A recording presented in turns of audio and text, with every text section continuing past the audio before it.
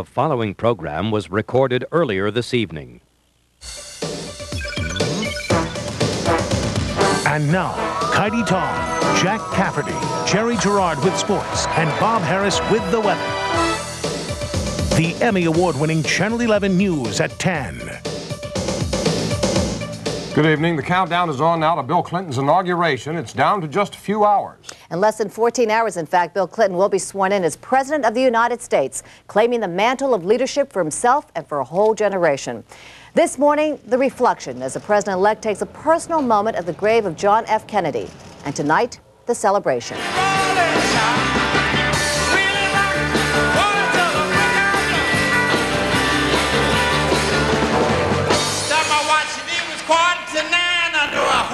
And pray that you really feel fine.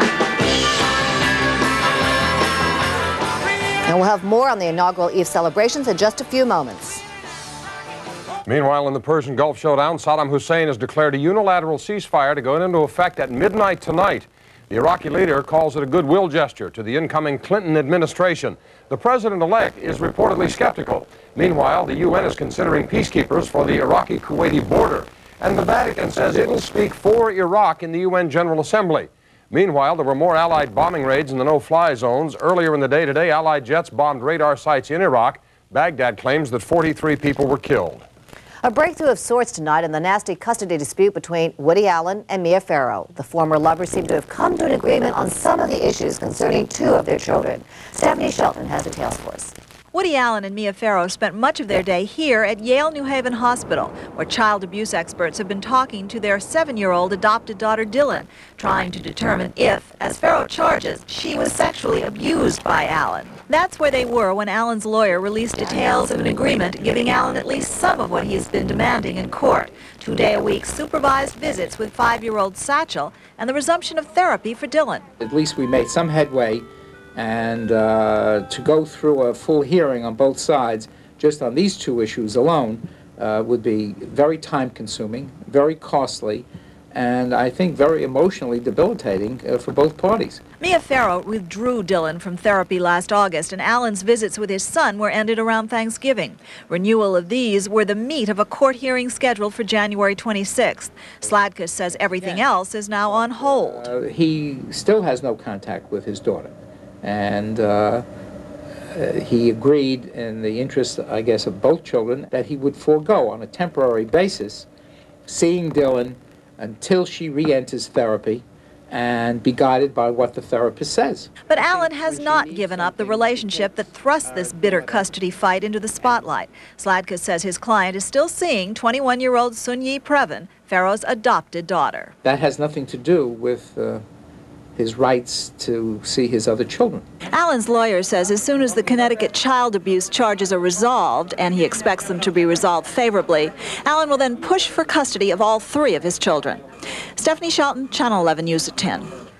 Tonight, we get a chilling first-hand look at the ordeal Katie Beers went through during her 16 days of captivity. Laurel Fairworth has a detailed account of Casey's tragic experience in the child's own words. Hard not to cry hearing the story, Katie Beers' bizarre abduction and 16-day imprisonment told in her own words. A transcript of the statement Katie made to police was leaked to the Associated Press. In it, the 10-year-old describes her ordeal in chilling detail. She says it started out as fun. The man she calls Uncle John bought her a doll and then took her to his house to play a video game. But then Katie says, quote, he started kissing me. He started unrolling the rugs, and then I was in like a cave. I was in a tunnel. John was pulling me through. He said he was going to kidnap me. Inside the dungeon, accused captor John Esposito made the youngster tape a fake message saying a man had kidnapped her and that he had a knife. Katie tried to record a real message to save herself. She told police, quote, John went upstairs for something, so I made another tape telling Aunt Linda Big John had me. When Esposito heard what she had done, he made her re-record the message, and she says, quote, I was crying because I wanted to go home.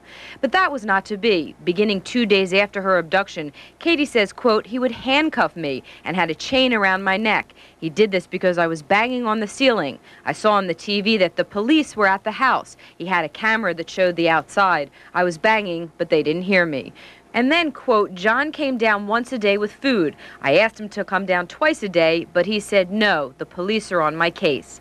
Katie also told authorities that Esposito touched her in a sexual manner several times during her captivity. A grand jury has since handed up an indictment against John Esposito. Katie is now with a foster family, and she was enrolled in school today. Still to come, a custody battle between her mother and the county. Laurel Fair with Channel 11, News at 10. And today, a formal indictment for John Esposito. While back at Esposito's home, police keep digging for clues. And as Long Island correspondent Drew Scott tells us, they question whether Esposito built that dungeon all by himself. Cops dug up what remains of John Esposito's underground hiding place for Katie Beers, drained his swimming pool, and removed his elaborate subterranean tunnel. The 43-year-old building contractor appeared in court and was told for the first time formally he was indicted by a grand jury in the bizarre kidnapping case. As to John Esposito, a case has been presented under docket number 844 of 93. The grand jury returned a true bill under indictment number 150 of 93. I'm handing the cert up to the court, asking for 2 days for the hand-up. Esposito says his attorney is being kept separate from the rest of the prison population in Suffolk County. Inmates, however, have reportedly heckled him during the 1 hour a day he is free to exercise and bathe, more freedom than he granted 10-year-old Katie Beers during her 16 days of captivity. What is the mental frame of mind of your client at this moment? Well, I spoke with him this morning, and he appears to be going through a great deal of mental anguish. He's tired. He looks like he's lost some weight. He's having a very difficult time. He looks lonely. He's suffering. Police say it's conceivable Esposito got help to pour the concrete for his backyard tomb a year and a half ago, but they are sure, and experts like Hofstra University criminologist John Wilderman agree, only Esposito knew what diabolical purpose the secret crypt would serve. As far as his specific motivations and so forth, building the shelter and that sort of thing, I guess secrecy, the erotic gratification of secrecy and having this person at your mercy. Police say that they will search several more days on the Esposito property to see if there's any evidence that other children may have been here. In the meantime, Esposito is being held at the Suffolk County Jail in Riverhead on a $500,000 bail. From Long Island, Drew Scott, Channel 11, News at 10. In other news, the stars were shining bright tonight for Bill Clinton on the eve of his inauguration as this country's 42nd president. A stellar group of entertainers saluted the president at a star-studded gala. The show featured Bill Cosby, Barbra Streisand, Elton John, Aretha Franklin, Chuck Berry, among others. It was quite a deal. That by watching it was 7:45. You know, Bill's gonna get this country straight, Bluff Rock.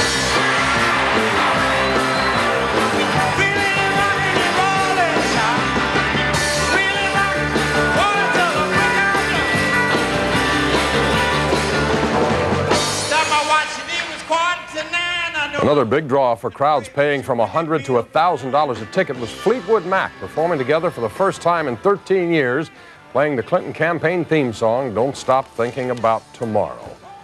Before tonight's big party, a frantic day of final pre-inaugural events for Clinton, spending time with everyone from the nation's governors to Kermit the Frog. John Abishan reports on a day that began with somber reflection for the president-elect at the gravesite of one of his heroes. This morning, an extraordinarily pensive, personal moment for Clinton, tribute and meditation at the John F. Kennedy gravesite, remembering the new leadership Kennedy offered that first drew Clinton into politics. Some 20 of the Kennedy family joined him. Perhaps that was still in his mind as he spoke to past and present governors over lunch at the Library of Congress. He told them he desperately wants to make a difference. I did not run for this job just to warm the seat. But this afternoon belonged to children in 2 Kennedy Center salutes.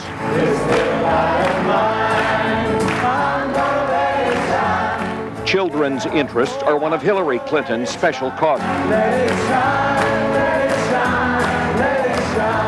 Mr. Clinton spent the rest of the afternoon going over, rehearsing his inaugural speech. Others had last-minute preparation, too. These are the Mosaic Minstrels, youngsters from New York, Sheepshead Bay. I want to welcome you to Washington because you are the best of New York. And you're here for all of us. Their congressman spearheaded fundraising to get them here. They will lead us all. America stands tall. The Clintons will fight for what is right. And while tonight's big Clinton gala featured huge Hollywood stars, these jazz musicians came here from a Los Angeles high school to play for smaller but just as appreciative audiences.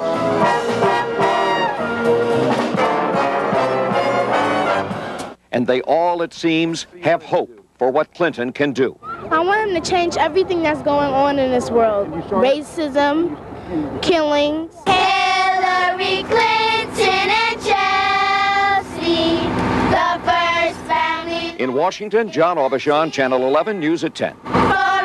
John will be back a bit later in this broadcast when we go back down to Washington for more on the countdown to tomorrow's inauguration. Katie? As we told you at the top of the newscast, Saddam Hussein is declaring a ceasefire, trying to defuse the showdown in the Gulf while Bill Clinton assumes office.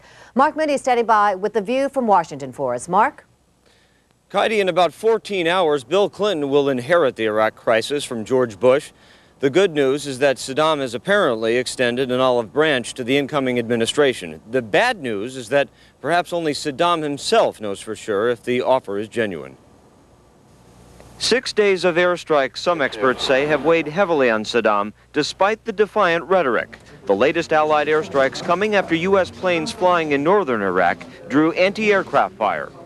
After the Pentagon announced several Iraqi targets had been destroyed, Saddam Hussein and his Revolutionary Command Council offered the Clinton administration a deal. The Revolutionary Command Council has decided to stop shooting. Beginning inauguration morning, Iraq said it would stop shooting, calling its offer a unilateral ceasefire and a goodwill gesture to Bill Clinton. The hope that Baghdad carries that we could establish a new kind of relations based on dialogue and not on military force.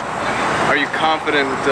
What do you think the reaction or response will be? We hope to get positive reaction. But through his spokesman, Bill Clinton appeared to give the so-called peace offer a cold shoulder.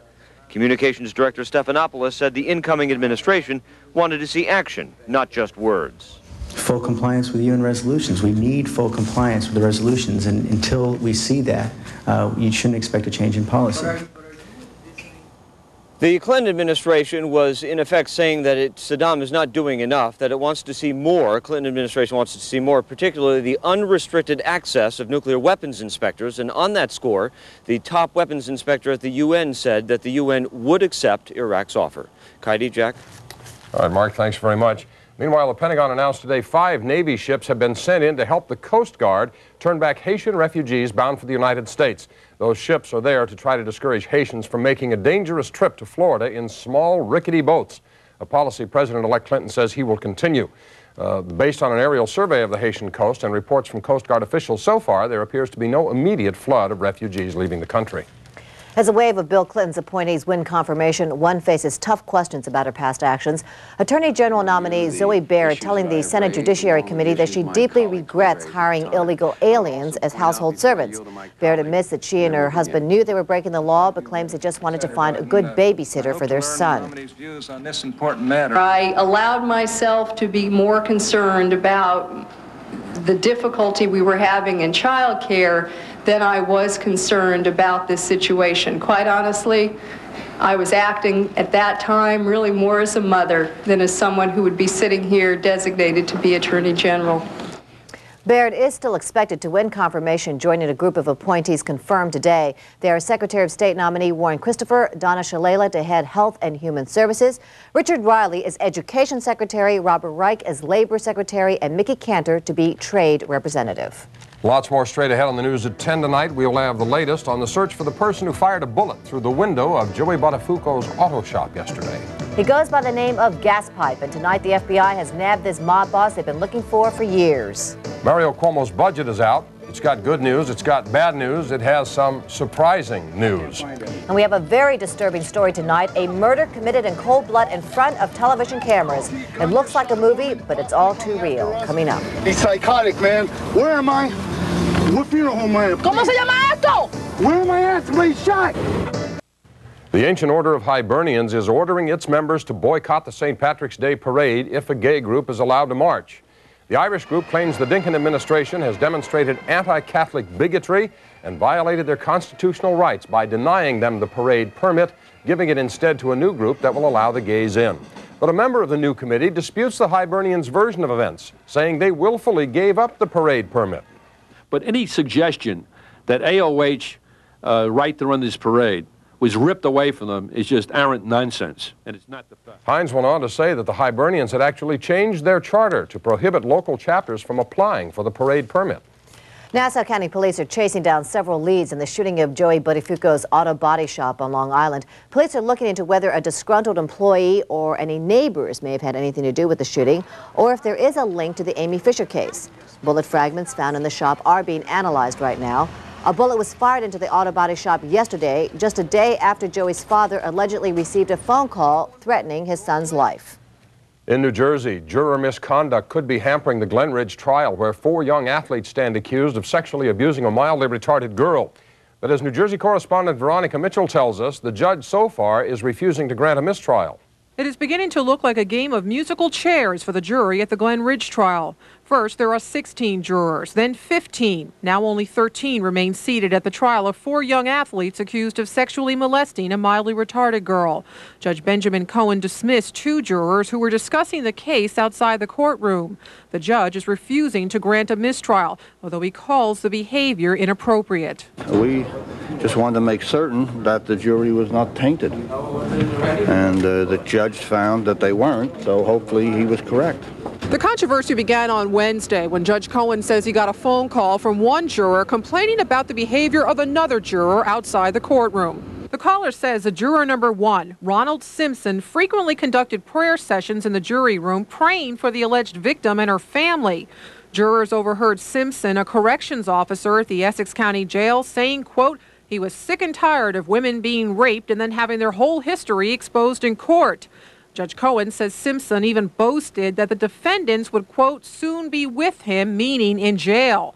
The jury service of juror number 4, Avis Thomas, ended just as abruptly. The judge saying that Thomas told jurors she generally disbelieves the opinions of psychiatrists because of a situation with her own son. Thomas also admits to discussing the case with her pastor against Judge Cohen's orders. I think what the judge did was very fair. He individually questioned each and every juror, and he made sure that each and every juror that's remaining on this jury panel could be fair and impartial and would consider only the evidence that's presented in the courtroom. The prosecution is expected to conclude its case tomorrow after a brief presentation. After that, the case is going to be turned over to the defense, who are expected to call as their first witness Paul Archer, the brother of defendant Chris Archer. In Newark, I'm Veronica Mitchell, Channel 11 News at 10. The camera catches a killing as it happened yesterday in North Lauderdale, Florida. The tape comes from Channel 47, that's an affiliate of Telemundo, which is doing a story on a troubled family. And we warn you beforehand, the scene is quite graphic. The tape was rolling when Emilio Nunez placed flowers on the grave of his daughter. The pregnant 15-year-old died tragically over Thanksgiving, shooting herself in the chest. Just then, Nunez's ex-wife showed up unexpectedly at the cemetery. While the reporter spoke to her, Nunez crept up behind. No, no.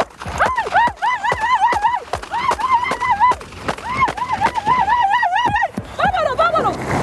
¿Qué tú hiciste? ¿Qué tú has hecho? Lo que tenía que hacer hacía rato.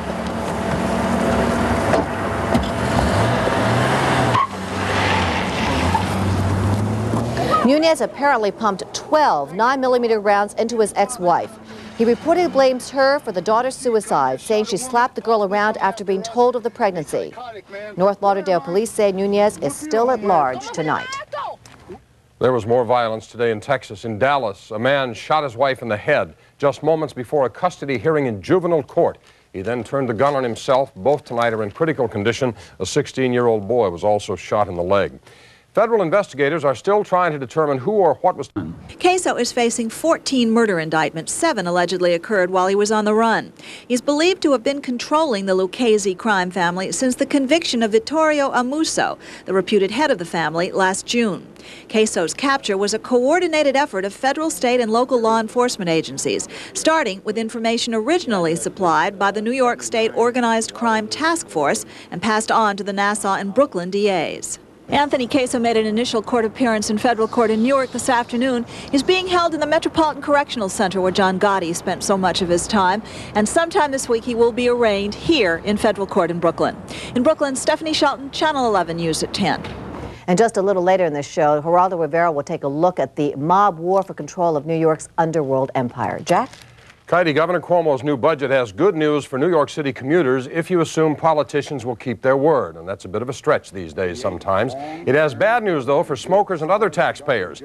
The governor unveiled a proposed $59.1 billion budget in Albany this morning.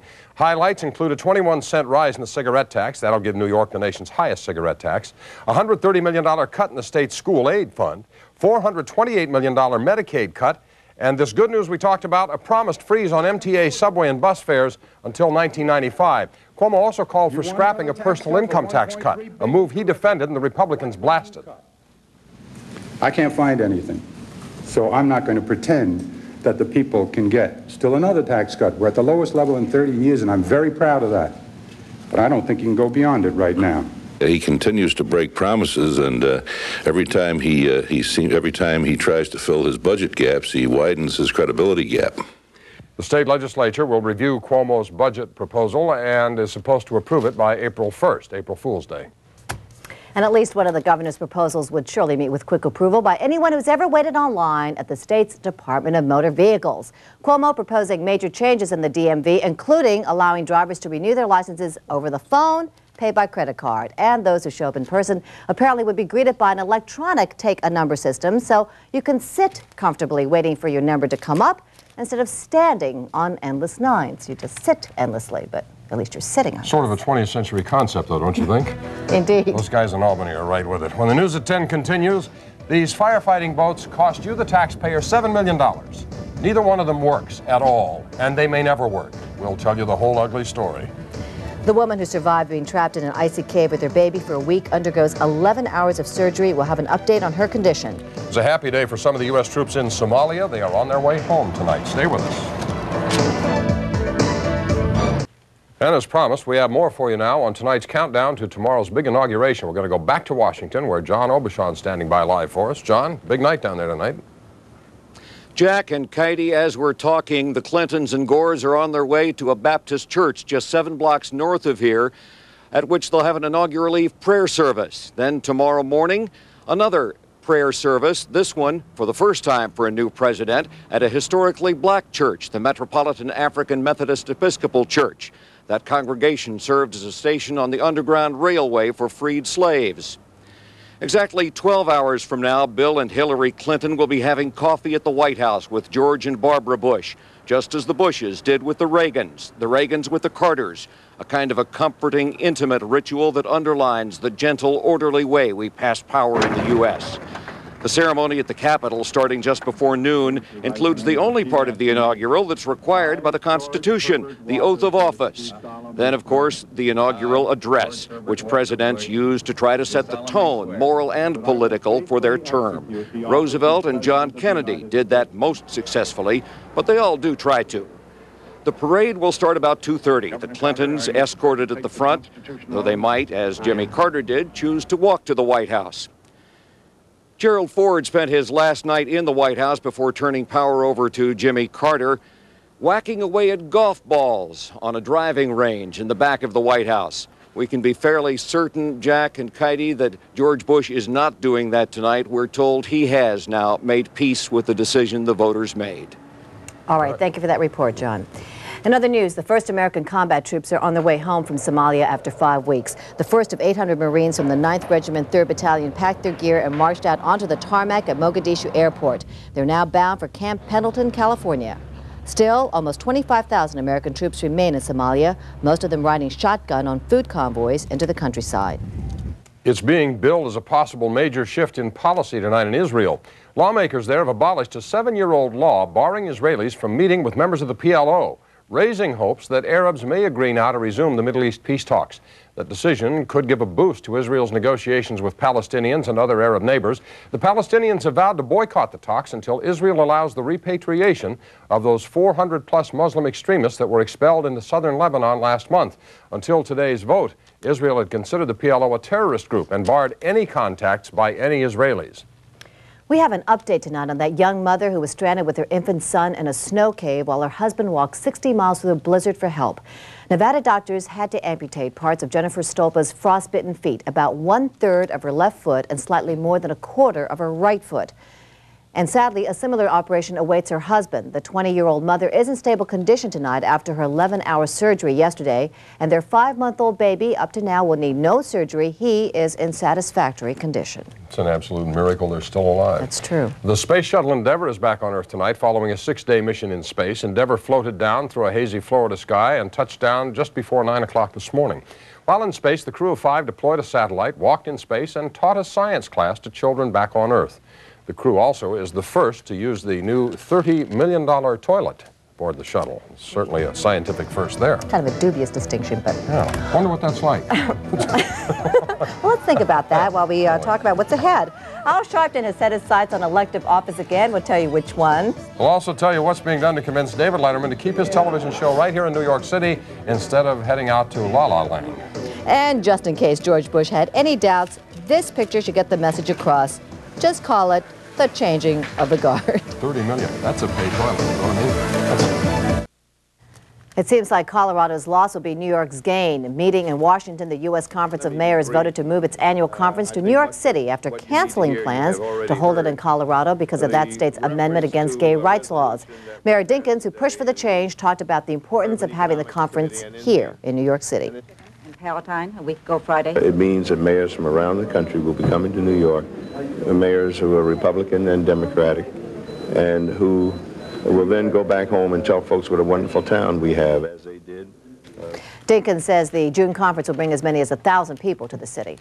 Reverend Al Sharpton must have liked his first taste of politics. The reports are he's planning to run for office again. Sources close to Sharpton, who posted a surprisingly strong finish in his run for the Democratic Senate nomination last year, say the activist will be running for city council president.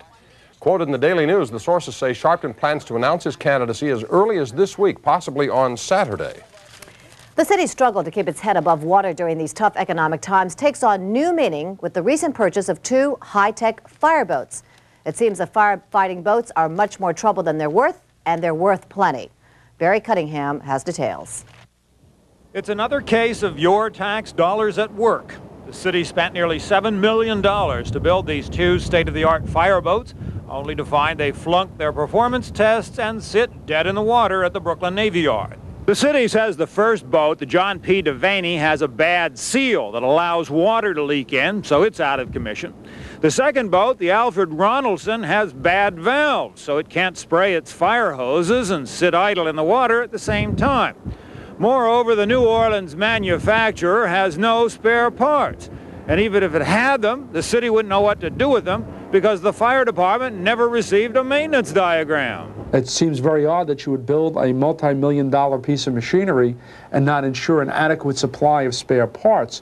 One would think if you bought a car and you bought a 1993 car and you put 1,000 miles on it and something went wrong, there was a malfunction of some sort of part, that you would have a spare part for that piece of apparatus. The fire department designed these smaller, lightweight fireboats out of fiberglass so they can get to a fire quicker than the larger steel-hulled fire vessels that have been part of the harbor skyline for years. Problems arose during trial runs after the vessels sailed up from New Orleans to New York last summer. The city is withholding a final payment of $800,000 and threatening to sue the manufacturer, Textron Marine Services of New Orleans. The company had no comment for now. Meanwhile, the fire department is combing through its contract to find out what went wrong. We can't regulate the water flow through the nozzles. And any firefighting apparatus, if you can't regulate the flow of water that is being delivered, that's a big problem. The department says the boats will float if spare parts can be found. Meanwhile, the fireboats are still under warranty, even if they do appear to be lemons. Barry Cunningham, Channel 11, News at 10. Record losses reported for IBM today. The computer giant lost nearly $5 billion last year, almost $5.5 billion net loss in the fourth quarter alone. Much of that is being blamed on billions of dollars being spent on accounting charges for the 25,000 job cuts that are planned for 1993. And the Eastman Kodak Company in Rochester announced it's going to cut its workforce by 2,000 people. Kodak says the layoffs and other cost-cutting measures will save the company more than $200 million this year. On Wall Street, the stock market finished the day mixed. The Dow Jones Industrials lost nearly 19 points, but advancing stocks beat decliners by a margin of 9 to 8. Investors were motivated by corporate earnings reports, including that big quarterly loss reported by IBM. And they also remain cautious about what, if anything, the Clinton administration may do to stimulate the economy. All right, still ahead tonight, Bill Clinton is not the only one looking forward to tomorrow. Convicted killer Gene Harris could find out when she'll be getting out of jail. And will the Giants ever find a new head coach? Another one got away today. Jerry Gerard will have that in the rest of tonight's sports. Transit police are reporting subway crime is down again for the 26th consecutive month. The latest figures are for November. The biggest drop came in robberies, down 28.5%. Assaults on subway riders down 20.6%. And arrests on the rails up 6.7%. The final totals for all of last year will be available sometime next month. Well, the last couple of days we've been giving you sneak peeks at Geraldo Rivera's upcoming primetime special, The New Godfathers. And in tonight's preview, Geraldo Rivera takes a look at who's lining up to replace the jailed Teflon Don, John Gotti. Really sunk John Gotti was the ultimate betrayal. His right-hand man, Sammy the Bull Gravano, turned rat. He squealed on the boss, even as Gotti was preparing to make him heir to the throne. Sammy, once cornered himself by murder charges, gave up his friend to save his own skin. It was the beginning of the end for the American Godfather. Sammy's testimony would help send Gotti away for life. But the FBI tells us that Gotti is still trying to run his criminal empire from behind bars. Just as the 1985 death of Paul Castellano led to the rise of John Gotti, another key murder is likely to signal Gotti's successor. But who will it be? Police sources tell us this man, Pasquale Patsy Conti, is one front runner. Conti's lawyers scoff at the FBI charges and tell us Mr. Conti is not a member of organized crime. Not much is known about Conti. We do know that he's a successful Long Island businessman whose family apparently controls some of the key food supermarket chain. The FBI calls this man a sleeper, Sicilian-born, quiet but deadly. The feds believe he's running one of the biggest crime families in America. John Stanfa is an individual trying to take over as the boss of an entire city and run the organized crime groups in Philadelphia. We'd taken some pictures of Stanfa, so I knew what he looked like as I saw him outside his warehouse. Mr. Stanfa? Hi, Geraldo Rivera. How you doing? Can I speak with you a second? Get out of here from my place. Can I speak with you? Get out of here. Can I speak with you just for a minute, though? Get out of here from my place. What about this guy? Does this look like a crime boss? His name is Vinny the Chin Gigante, and the feds see him as another possible successor to John Gotti. This is no Dapper Don. This exclusive footage shows the Chin acting out what the feds call a clever charade. The feds don't buy it. They say he's crazy like a fox. The New Godfathers airs tomorrow night on Channel 11 at 8 p.m. And following the special on the news at 10, we'll be talking to former U.S. Attorney Rudolph Giuliani on where law enforcement stands in its war against the mob. Jack? Depending on her health, a decision to release convicted killer Gene Harris from prison could come as early as tomorrow. That's when Harris is scheduled to go before the parole board. Her hearing could be held at the Westchester County Medical Center, where she continues to recover from a blood clot in her leg, a complication from her recent heart bypass surgery. The 69-year-old former girls' school headmistress is listed in good condition there. Harris was granted clemency last month for the 1980 murder of Scarsdale Diet Dr. Herman Tarnauer. She served almost 12 years of a 15-year-to-life sentence. Well, first there was a tug-of-war between the networks over David Letterman, and now the question is, which city gets him? A published report says Mayor Dinkins' office is making every effort to keep Letterman's hit late-night talk show here because it's a boost to the city's economy. Letterman says he wants to stay in New York when his show moves from NBC to CBS in August, but that he would relocate to Los Angeles under the right conditions, which would be a shame. He should stay in New York. He should stay. Change the whole tone of the show, I think, if he went to L.A. We all vote. Okay. Stay Listen to that, Dave. We want you to stay. That's right. Okay? You bet. How about this weather? You want it to stay? Huh? I could pass a little wand over this stuff and... Please. Would you please? Get that wand out now. Let's don't. We'll talk about the weather ahead and specifically what's going to happen in Washington tomorrow weather-wise for all the big events. It's straight ahead, folks.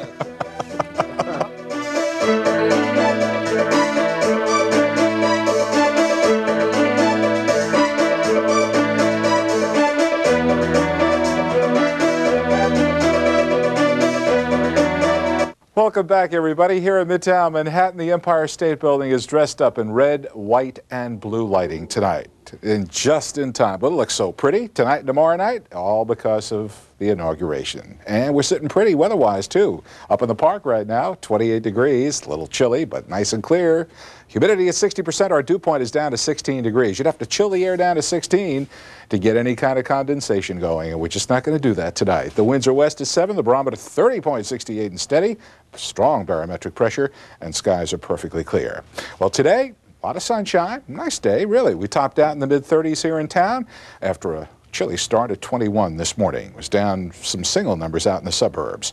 The sunrise tomorrow, and we're going to see a lot of sunshine around here, occurs at 7:16 as the days continue to get longer. Nice weather sign and nice astronomical sign that we're heading in the right direction. We're also heading in the right direction weather-wise.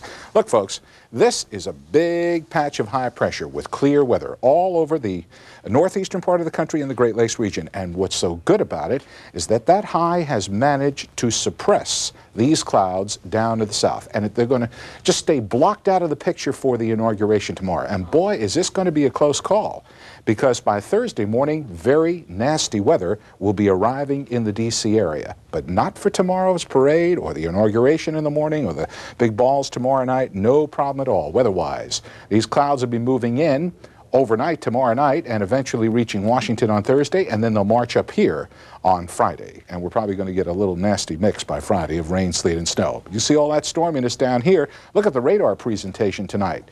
This is a lot of moisture building up with a storm system out in Texas and Oklahoma. This is a combination of rain, sleet, and snow, and some heavy pockets of rain over the southeastern part of the country. But as I said, it's being held down to the south by that big area of high pressure. Look at the map for tomorrow morning. There's the high, right on target. It's over North Carolina, and it will just keep everything away from us for about 24 to 36 hours. A lot of sunshine here in the northeast tomorrow. It'll be chilly, a really cold start in the morning, and then get up to about 40, 45 tomorrow afternoon. And then that storm will take its sweet time, inching its way eastward, be here for Friday and for Saturday.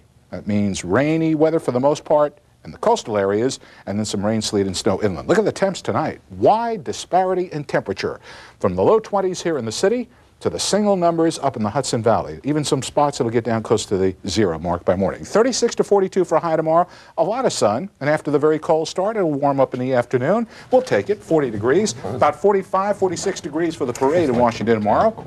Thursday, increasing cloudiness, a little milder, and then an icy mix on Friday, developing that rain, the sleet, the wet snow, and then plain rain on Saturday. So 2 stormy days there for Friday and Saturday. Yeah, Jerry flinging down his pen again in disgust. I don't know. It's a testy man. Testy man. We're all a little testy today. Okay, thank you, Bob. Still ahead. When it's time to move on, it's time to move on. Just ask George Bush. That's right. And Jerry's along with sports next. The Rangers have a new face in the net this evening. Yes, a rookie goaltender came up, played in Detroit. We'll have the highlights of that. Islanders as well, and college basketball. It could be a goal by Nemchinov. If not, it's a Bear Juice goal.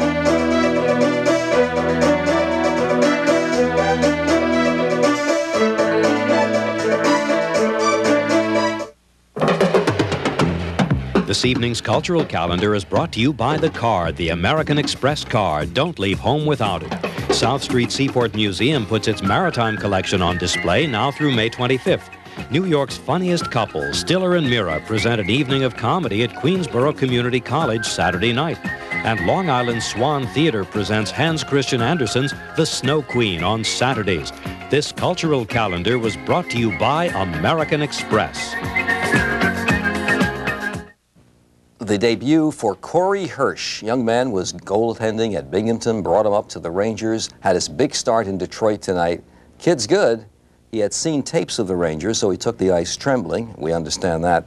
Only gave up 2 goals, and they finished at 2-2. So not a bad start for this guy. Looks like he's going to be around. Let's take a look at the highlights. Only 4 goals in the game, so a lot of defense. Second period, 1-0 Wings. Bork to Juice. And his shot goes off Chevrolet's glove, trickles in for a goal. Now here's Hirsch in action. Zuboff gives up the puck to Yzerman, one of the real snipers. Now this kid's facing an ace, stops him there, plays it cool, stops him there. Short-handed goal with the score 2-1 Wings in the third by Turcotte. This guy is dynamite on the breakaway, goes to his forehand, and look where he places it. Upstairs, 30 saves for Hirsch. The final was 2-2. At the Coliseum, it's 2-2. What's going on with the 2-2s? Sounds like one of those Vietnamese premiers. All right, Bruins and Islanders. A goal here by Fitzgerald on a deflection. Then the third period, 2-1 Bruins, face-off Green to McInnes, and Curvis lines it up right through the pads, the old 5-hole to tie it up, and that's the way it ended, 2-all. In Tampa Bay, Minnesota beat Tampa Bay 4-2. At Ottawa, Quebec, winner 5-2. Toronto over St. Louis 4-0 in the third. In the third, Winnipeg over Chicago. Edmonton leads Los Angeles in the second. Also in the second, Calgary 1-0 over Buffalo. Another rejection for the Giants. They wanted Dave Wannstedt, defensive coordinator for the Cowboys, but so did the Bears. And today he succeeded Mike Ditka. I'm sure that some of the fans will wonder if I'm tough enough to be in Chicago. I can reflect back and refresh your memories. I was one of the guys sitting in the meeting room when the Cowboys went 1-15. I was the guy watching the film, and I got through that without Maylock. So believe me, I'm tough enough, and I'll looking forward to the challenge. Now, why didn't he pick the Giants? The story is Wannstedt is very close friends with Jimmy Johnson. He did not relish the idea of playing Johnson in the same division twice a year, feeling it would be a strain on their friendship. And I can understand that. Hey, you own a clothing store, your best friend opens a clothing store across the way. How long would you be best friends? About 8 minutes, huh? To the first sale? You don't agree? Sure. You say so. By the way, George Young must be really persuasive on the phone. He's talked to two guys, and they both hung up. All right, at the Meadowlands, Providence and Seton Hall tonight, and it went to OT. First half, Providence in control. Haynes, terrific drive. It looked like Seton Hall was a step behind tonight. Haynes with a drive to Kittles underneath. Nice play. Providence by 2 at the half. Second half, the Hall by 2, 25 seconds to go. Miller with a driving hook ties it up and sends it to OT. In the overtime, rebounding. DeHare misses, but here comes the Hall, crashing the boards. One rebound by Griffin. Walker puts it up and in. They win it 66-61. Meanwhile, number 2, Indiana at Lafayette in Purdue. First half, Cheney to Nover, nice play. They went up by 15 points. On the fast break here, Graham to Cheney, who's a true first-team All-American, no question. Knight's son is playing for him, and here, a pass to Cheney for a three-pointer. They're up by 13. Second half, Purdue makes a comeback. Glenn Robinson, a superstar in the making, banks one in, but Indiana had the answers. Graham to Nover, nice passing, beat Purdue 74-65. And that's the story in sports. Why am I surprised? Well, there was no racing today because it's Tuesday. That's it for us. Thank you, Jerry. Updating our top stories for you now, an indictment was handed up against John Esposito today in the Katie Beers kidnapping case. Meanwhile, Katie's story in her own words, a transcript of her statement to police revealing her days in captivity. Young Katie said that she was chained by the neck, handcuffed, and touched in a sexual manner several times. Some progress reported in a bitter custody fight between Woody Allen and Mia Farrow tonight. The two agreed out of court to have their 7-year-old adopted daughter Dylan continue her therapy sessions and to have Woody Allen resume his twice-weekly visits with their 5-year-old son Satchel.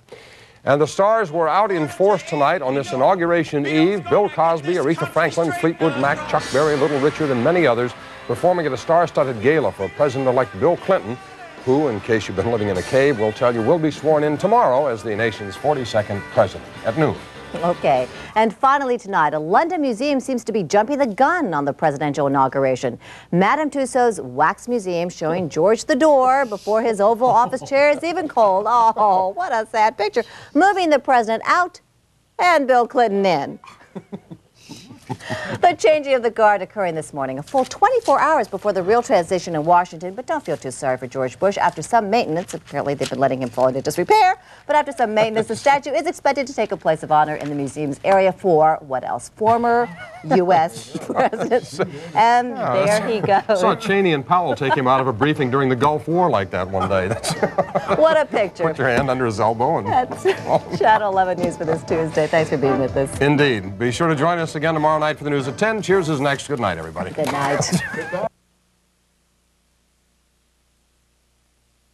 WPIX has news bureaus in New Jersey at 223 Montrose Avenue, Rutherford, and on Long Island at the Supreme Court Building, Mineola, and 255 Executive Drive, Plainview.